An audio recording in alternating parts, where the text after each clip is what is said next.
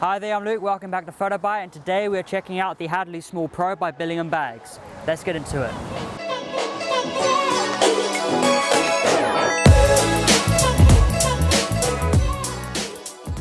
So this is the new Hadley Small Pro by Billingham, and we have to say we do like this bag quite a bit.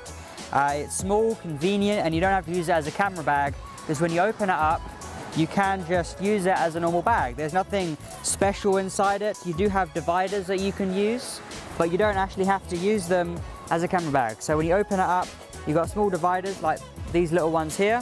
These are designed to kind of cut down your space or half the space if you want to. There's a little extra bit here that moves, so you can extend it or shorten it, depending what you need it to do.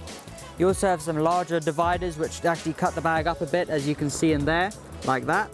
And a nice little cover on the top. Overall, this bag is a really well-styled design. It definitely meets its form and function, and you've got full grain leather and these lovely brass fittings, and to take it off, you just pop them off like that. It really is that simple. There's no clips, no nothing. You do also have a buckle system here, so you can just adjust it if you need to get a bit more height in the top. Also, what comes with the Pro is this shoulder pad here. Now, this is a separate piece you'll get in the box.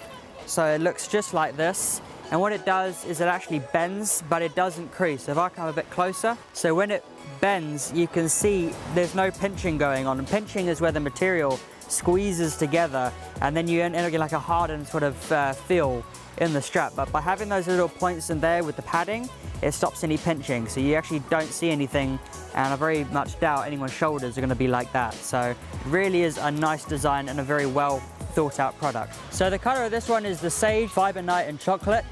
We do like the colors. There are other options to choose from, but this is the one that we got our hands on today.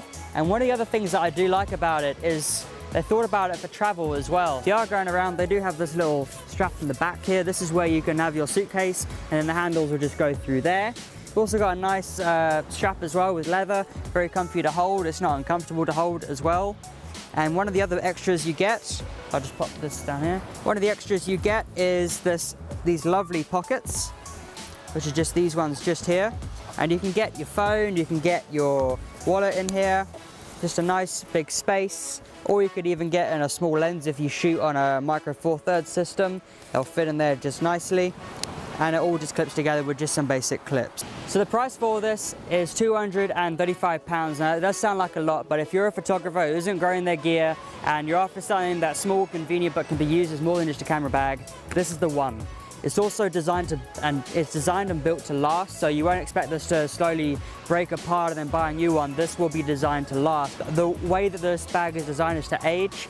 The fabric on here can handle all kinds of water damage as well, so you're not looking at any staining or anything on here. Any water that does fall on it just falls right off. On the back here, you've also got a zip here, which has got this water resistant seal here, so if you put any documents, if you're traveling, your passport, paperwork, that can all go in the back, and you can guarantee there's going to be no water going in there whatsoever. The kind of people I see using this bag are people who have a fairly big budget. They're not looking to grow their camera size anymore. They're not looking to change their camera up, not looking to get any more lenses. They just want something that they can use on the weekends for their photography, but then also use it during the day as their commuter bag as well.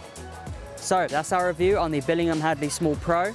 If you have any questions, leave them down in the comments below, and make sure you do subscribe.